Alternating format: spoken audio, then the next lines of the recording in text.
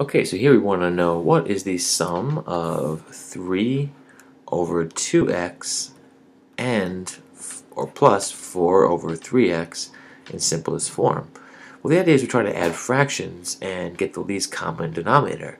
2x and 3x, right, are not the same, of course, but we're trying to find, well, when will they be equal to each other? We can almost think of this as just 2 and 3. Right? Well, 2x and 3x are groups, so we can say, oh, well, 2x's first multiple is 2, well, is 1, and you get 2x, and then 2 is 4x, and then 3 is 6x.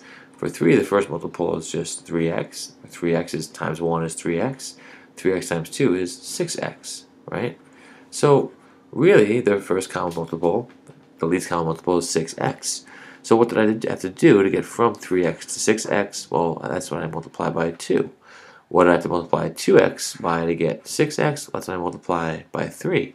But just like we do with ordinary, I guess, simple number fractions, if I'm going to multiply 3 by 2 to get 6, I have to also multiply the numerator by the same value, so 2 over 2. If I'm going to multiply 2x by 3, I have to multiply the numerator by 3.